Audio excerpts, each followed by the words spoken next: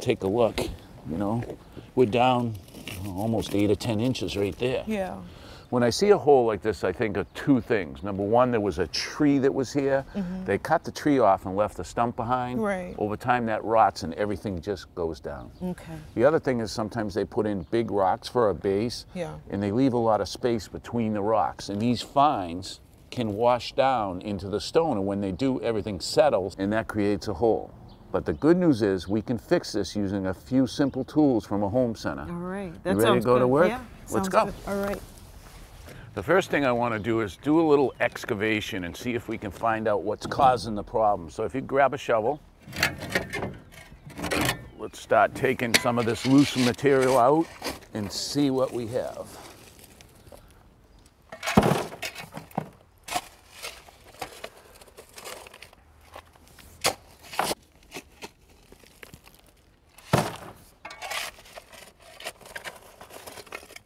All right, looks like we're starting to find some stuff. Here, a couple pieces of leather, old rotten wood. Yeah, that's a lot of wood. Yeah. All right, take a look. This is what I'm finding. You look here, there's a metal strap that goes around in a circle, and the wood and the leather are almost attached to it.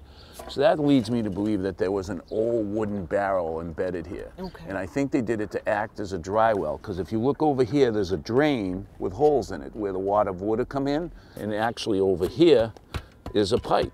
So it was a dry well for this area that got buried, it's rotted and settled down. So we got to dig out some more. You ready? I'm ready. Okay, grab your shovel. Okay.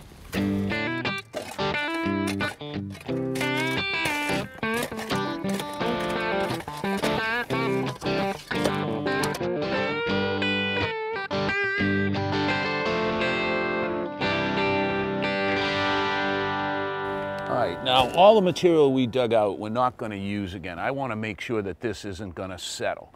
So what I'm going to use is what I usually use underneath a walk or a patio, and it's called pack. Okay. It's made up of stone dust and an aggregate stone, and this pack's hard as a rock, so this will never settle on us. All right.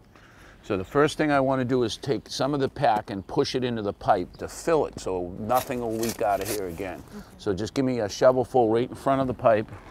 Okay, hold on for a second. I'm going in.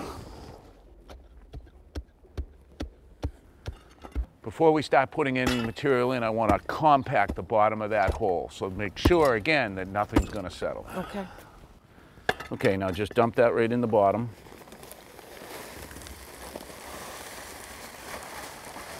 Good. If you hand me the shovel real quick, I'm going to spread it out so it's about 1 inch or so thick.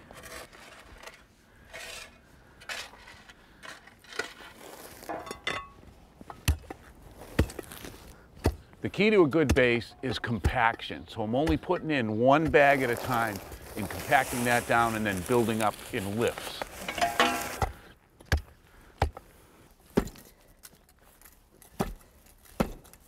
All right, let me take a look. 2 inches, perfect. Now what we're going to use for our top coat is this cold patch asphalt repair.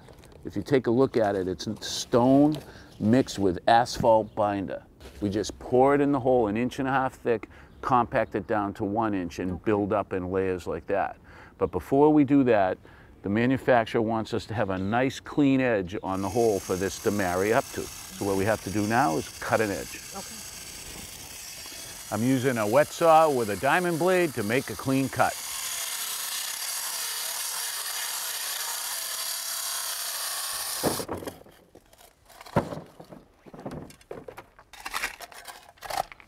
All right, we're all ready for our asphalt patch. I'm gonna dump it in the middle. Go ahead, spread it right out. Turn the shovel over the other way. This way? Yeah. Nice and even all the way through, okay? Okay. We can't do anything until it's nice and flat. There you go.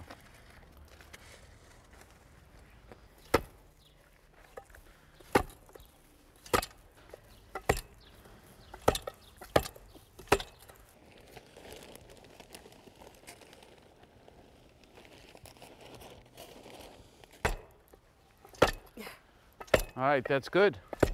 Now, would you believe the manufacturer says you can walk or drive across that right now? No. Go ahead. Okay. How's it feel? Pretty solid? Feels good. The only thing they want you to do is not make turns on it for 3 or 4 weeks till it really gets a chance to harden up. Okay. Now, next fall, you could seal coat this whole thing. This will blend right in. You'll never know there was a patch there.